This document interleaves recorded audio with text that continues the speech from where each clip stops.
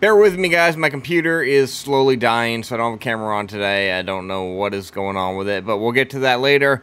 But for years now, the entire time Ashes of Creation has been selling their cosmetics along with alpha and beta access, there have been some of you that continue to jump in the comments and tell me how this game is a scam or how this game is the next Star Citizen and is never coming out. Then the other day, I make a video talking about how Intrepid Studios announces that they will be discontinuing cosmetic packages and no longer selling pre-orders as they've hit the player numbers that they desire for now, and they've heard the feedback on the FOMO and all of that, and we are still jumping into the comments and telling me that Ashes of Creation is a scam. So as much as I've avoided making one of these videos for the last 5 years, I think it's time to get to the bottom of it. If we head over to Google and ask the almighty search engine, what is a scam? It gives us a definition of a dishonest scheme or a fraud. Do these two things apply to Ashes of Creation? Well, let's dig a little deeper. In the eyes of you viewers whom think Ashes of Creation is a scam, the majority of you think that Steven is stealing your money and selling you cosmetic concept art that is never going to actually come to light. Well, you people probably don't understand game development if you think after 7 years of developing a massive MMORPG, that is enough proof of the game never coming out. Let's look at the recent Throne and Liberty beta for a second again. A game that has been almost silent for 11 years and built up a lot of hype around it just to get delayed again, more than likely because the mass population thinks it looks like absolute trash. If you put a Throne and Liberty beta boss fight next to the early pre-alpha 2 Cyclops world boss that we just saw, we'll compare the 11 years of development to the 7 and tell me which one looks better.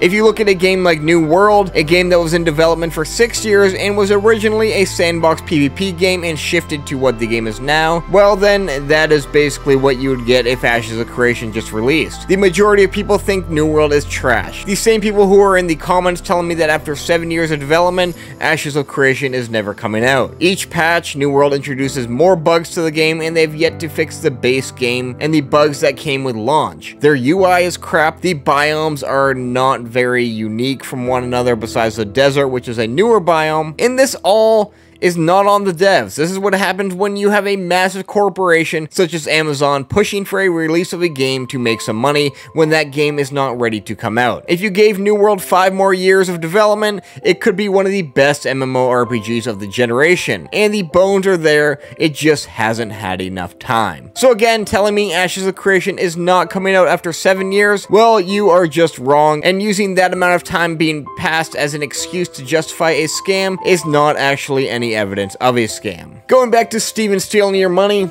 this man and his husband John, who founded Intrepid Studios, have put more than $45 million of their own money into the project. They bought a building for a studio and are now beginning construction of a second floor to the studio, as the 122 employees they have hired have already begun to outgrow this brand new studio. 122 people that are on the payroll of Intrepid, getting paychecks to support their families each week as they pour their heart and soul into the game. If one of these 122 people weren't getting paid or thought something was fishy at this point, somebody probably would have said something. And if Steven was trying to steal all of your money, he's doing it wrong, because the amount of money that he has been putting into development of Ashes and the studio and paying for the employees is far more than they have made from just cosmetic bundles and Kickstarter in the past. Especially when a lot of these people are making more than 6 figures a year to develop this game. Then there are those who tell me that Intrepid can't deliver on what they have promised and that makes it a scam. Well, where is this shown? In the Alpha 1 state, we had a testing ground from the game that was far from complete, but had massive sieges functioning at pretty good performance before there was even optimization that I personally played myself. They had nodes functioning at the basic level, changing the world up through stage 3 as people progress within these areas. They have shown us season tech functioning in the game and changing up the world and the creatures around it. They just showed us the story arc system changing the environment as world events are triggered, which are tied into no progression. We have seen caravans functioning in Alpha 1, and a lot of the core systems are actually there in some state and waiting for players to give their feedback on in Alpha 2. And if Alpha 2 comes out this year, runs for a year, and then another year passes to get the betas before launch, they still made a better looking MMORPG than Throne and Liberty, and in a less amount of time. The game has continued to show us amazing, transparent progress on what they're working on month after month, bringing in new devs into the mix, giving us a glimpse of the studio, and giving us teases on what's to come in the future, and although it has had some rocky times, Intrepid Studios has always responded to the feedback of the players, iterating on what people are telling them, interacting with the community in Discord, all to try to make the best MMORPG that they can. So those of you out there continuing to talk out this scam shit, I know it's never gonna stop until the game is actually out and proves you wrong, but you should really make up your mind on what you think makes this game a scam. It can't be a scam for cosmetics and then be a scam because the cosmetics have stopped. Steven is not stealing your money for concept art, as they've shown these things being put into the game, as it's no longer concept art. If we're still in Alpha 2 in 7 more years, well,